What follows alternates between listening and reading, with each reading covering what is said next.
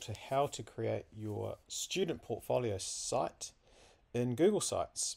So if you go to any of the Google websites and look for the waffle, click on that waffle and go down to the Sites option. So we see here you've got the templates along the top and then all your created sites down the bottom. So we want to start off with a template and we're going to choose the student portfolio template. So this has already created a basic structure that we now need to add. And one of the first things we should do is add our name.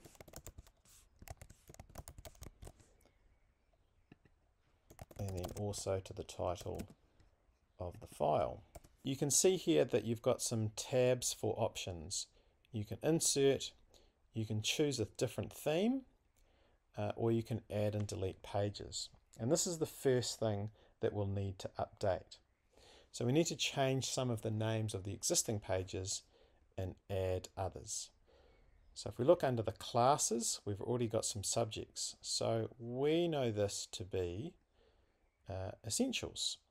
So we're going to go to the three dots in the properties, and instead of called classes, we are going to call this essentials.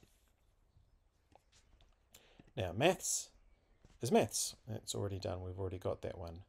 Art we don't have, so we are going to change the name of that page to comms, and then we'll also need to change the title.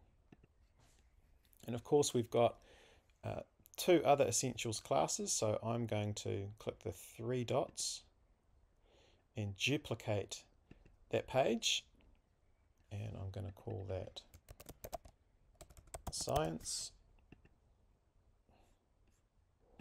and again update the title, and then again duplicate one more time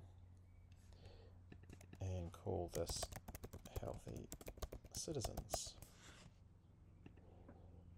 So there are the 4 pages for the essentials. Now on the current activities page, this is where we're going to put any evidence of our extensions. So again, we're going to change the name of this page. Instead of activities, it's called extensions, and change the title. Alright, now we need to add some more pages. So we can click this plus button here, and we want a new page. So we need one called explorations. And because I've created that page new, it's already got the title. Now under the exploration pages, I'm going to add some sub pages, and these are going to be the names of the explorations that I've been in. So maybe I was in the transport exploration, and that's where I'm going to put my evidence of learning from that exploration, and then I'm going to add another sub page, and maybe I was in the digital heritage exploration in term 2. So you'll have a separate page for each of your explorations. The other page that you need is an impact page, and we're going to get onto that later in the term. And finally the last one, expertise, and that's anything that's done in opportunity block or expertise. So there we've got the setup for us to add all the evidence of our learning over the year. And we can easily customize this. So obviously one way what we might want to do is in terms of the title. So we could take what we're already given and just put in our own name. And obviously we can customize all the images. So to do that, you select image, and I've got some images all ready to upload.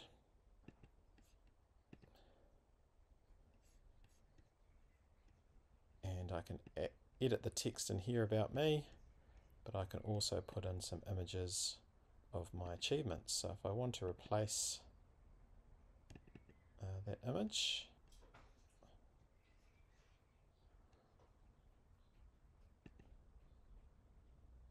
so to replace image, and again I'm going to upload.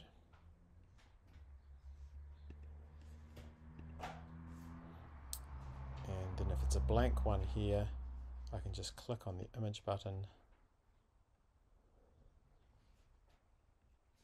and again I can upload another image.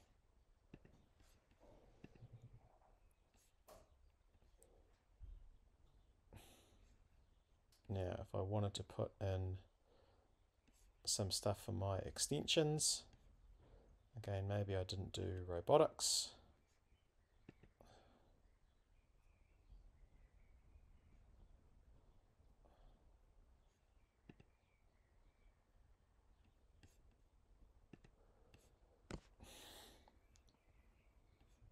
and I can change the description.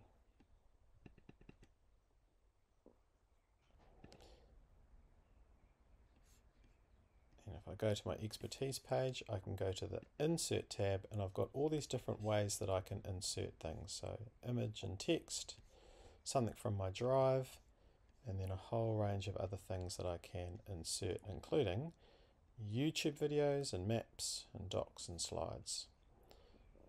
Well, I am just going to set up this 2-image setup, and I'm going to add an image of one of my expertises.